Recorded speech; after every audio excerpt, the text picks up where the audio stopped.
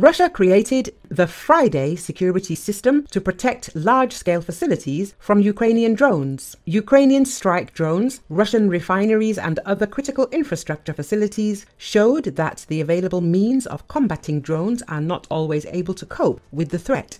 Against this background, specialists from one of the enterprises of Russia development the Friday security system capable of protecting even large-scale objects from attacks. The new system combines both kinetic and radio-electronic means of destroying drones. Friday is able to determine the type of drone and how to combat it. In some cases, these will be electronic warfare systems, in others, automatic machine gun installations. While there are no details about the system, its presentation will take place as part of the Army 2024 Forum in August. This is a software solution that brings everything together into one central location. We've taken the best from industry and cybersecurity, merging it all together to give us the ability to manage disparate devices across large sites, says the representative of the developer.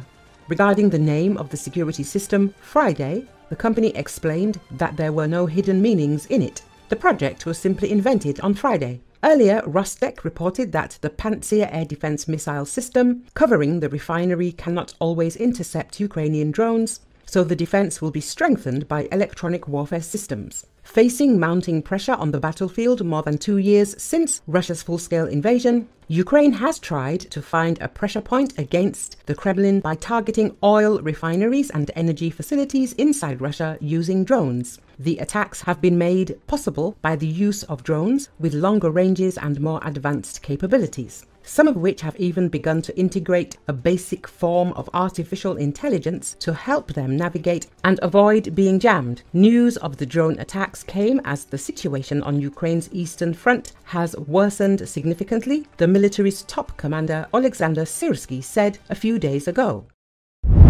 2 people have been killed in a Russian attack on the city of Dnipro on April 19. 6 more have been killed in the city of Sinelnikov, including 2 children, and 29 other residents of the oblast have been injured. The 5-story building in Dnipro was partially destroyed and on fire, potentially trapping people under the rubble. 2 infrastructure facilities were damaged too. In Sinelnikov, 4 private houses were partially destroyed, and 8 more were damaged.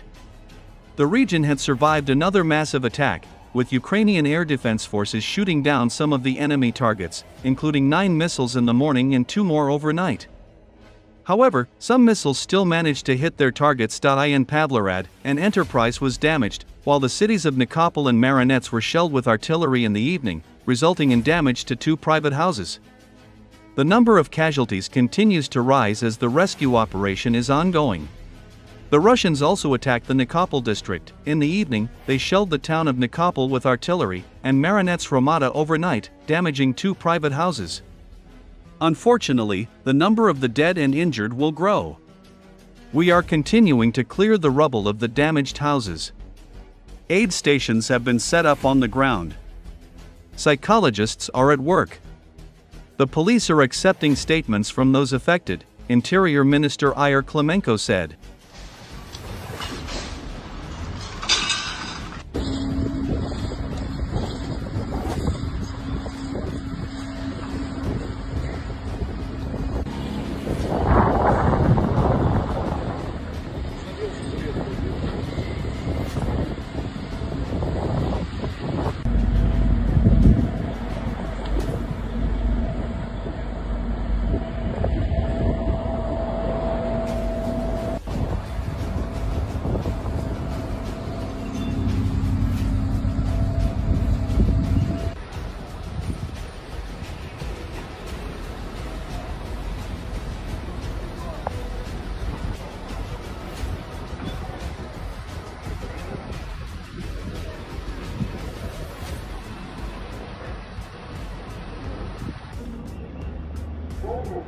Сегодня проезжает, сегодня проезжает.